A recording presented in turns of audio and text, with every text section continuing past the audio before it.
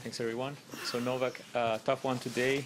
Were you impressed by the way Frances competed out there? I was impressed with the way he was competing.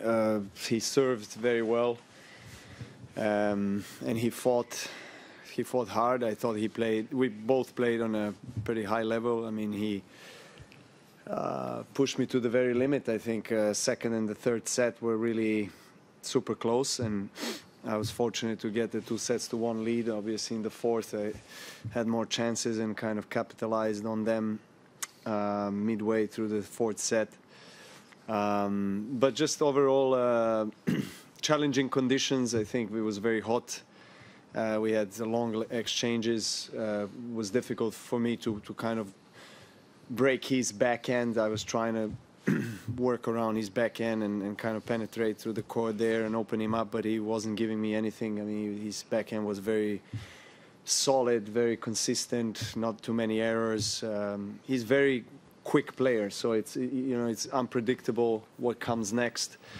Yeah, it was a tough match, and I'm really glad to overcome such a battle. Matt? There were moments there where you looked uncomfortable. Is that anything with you not being comfortable today, or was that him making you uncomfortable?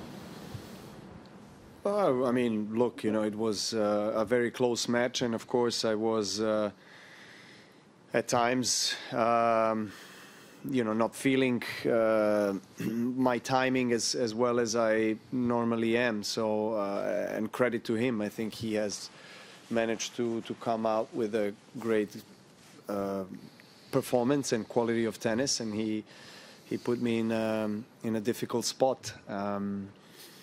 I had my chances early in the second set. If I broke him there, maybe the course of the match would be different. But again, he was holding his serve very well. I was not really using my break point chances very well. At times I was too passive. Just wasn't feeling the ball today as well as I normally do. But again, credit to him for forcing me to feel uncomfortable. Anyone else in the room?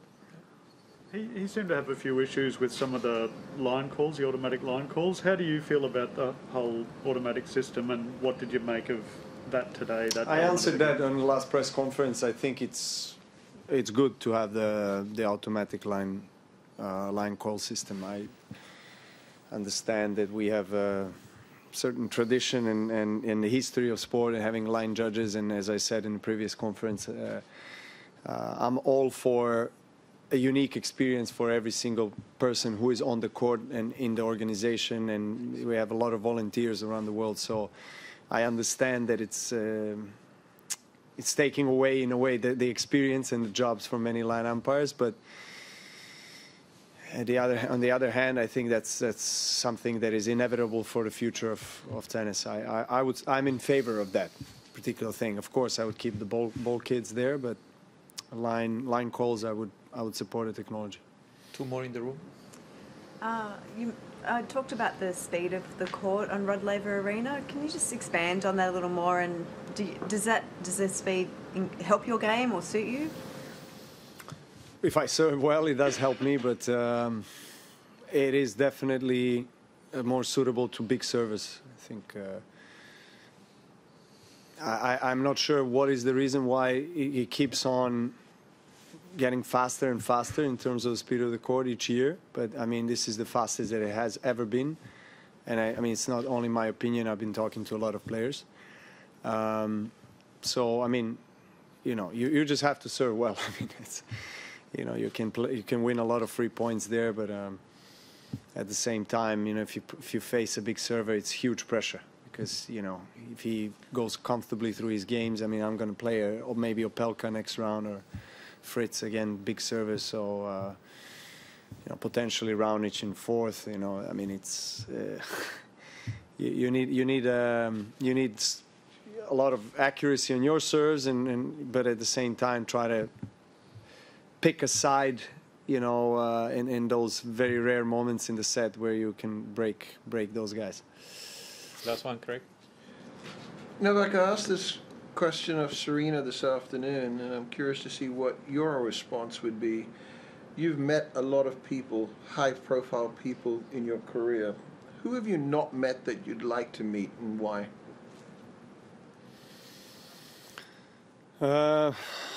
Michael Jordan. I didn't meet Michael, but he was obviously. I'm not the only one, but he's one of my childhood heroes and people that I was looking up to as probably most of this world. Yeah, that would be really nice. I hear a lot. We have a lot of common friends, and I hear he loves golf, so maybe I can catch him on some of the golf courses in the future. Who else? I don't know. Jim Carrey. Jim Carrey, I would love to meet. He's very interesting. Very interesting guy. It's got his views of the world are very intriguing to me. So I would love to have a chat with him about that. Okay, we'll move online. First question, Willie with ESPN.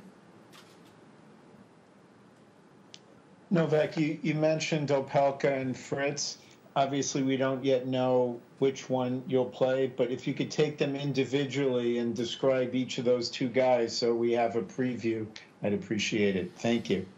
I've never faced Riley Opelka, obviously tallest tennis player currently playing next to John Isner and Karlovic, and I hear Riley is maybe half a centimeter taller than the other guys. I mean, obviously big serve, quick surface. You know, I gotta be ready for tie breaks. I gotta be ready for some missiles coming from his end of the court, and you know, I'm never faced him before, so I'm gonna try to do my homework as best as I can to prepare for that match. Taylor Fritz, I've played him a couple of times, but on clay. Obviously, he's a better player on hard court. He grew up in States playing on hard courts. That's what he loves. Also a big server, and he just also a bit flashy, unpredictable, just big forehands and backhands flat. So, you know, I need to stay solid and focused and, you know, obviously wait for my chances.